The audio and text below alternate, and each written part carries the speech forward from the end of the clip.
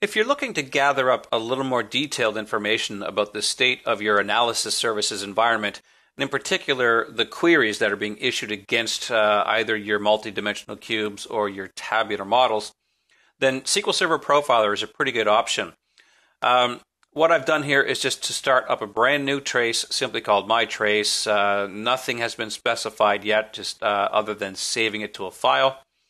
But once you make a connection through to your analysis instance, then you do have different options available when it comes to your events selection. So I haven't configured anything yet. This is all entirely in its default state.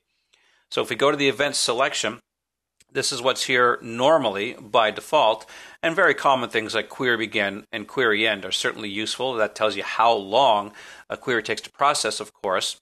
But various other options, of course, are in there already. But if you really want to get detailed, we can hit our Show All Events. And if we scroll through now, you'll see that there's a lot more detailed information about query processing. So we can calculate non-empties, calculate evaluations, DAX query plans, direct query if you're using that mode. MDX script begins, script current, script end, get data from aggregations, get data from cache, query queue begin and end. Let's throw that one in for the sake of argument. Dimensions, subcubes, all these kinds of things. Really, really useful information when you're trying to optimize and or maybe troubleshoot what's going on with your queries. Resource governing, if you have that set up, you can find out what kind of throttling has been implemented. There's just obviously a lot more options here. So you can include whatever you feel is necessary, but once you start running this, we'll let that make its connection. So there it's basically ready to connect or collect data.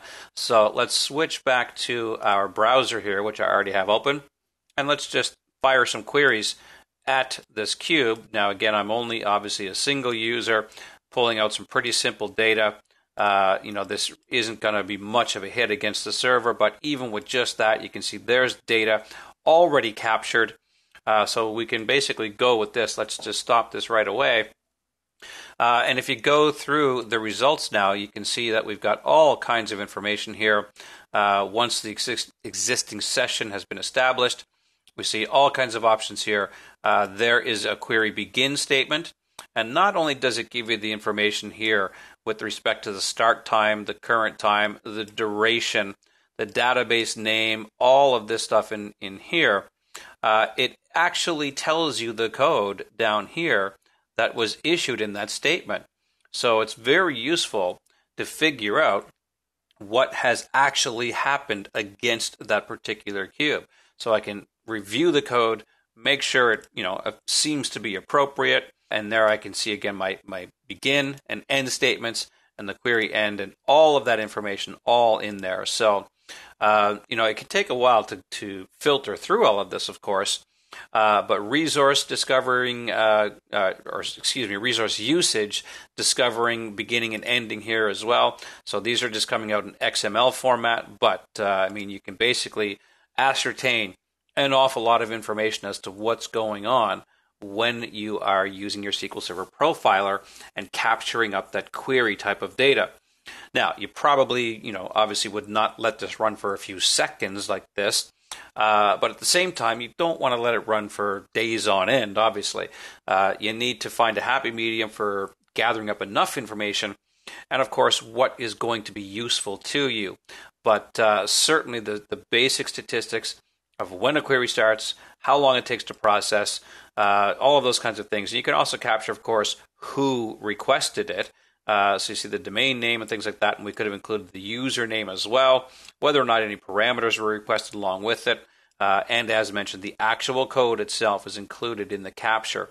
So maybe you can find problems from there, particularly when you're simply trying to troubleshoot something that's happening from a front end.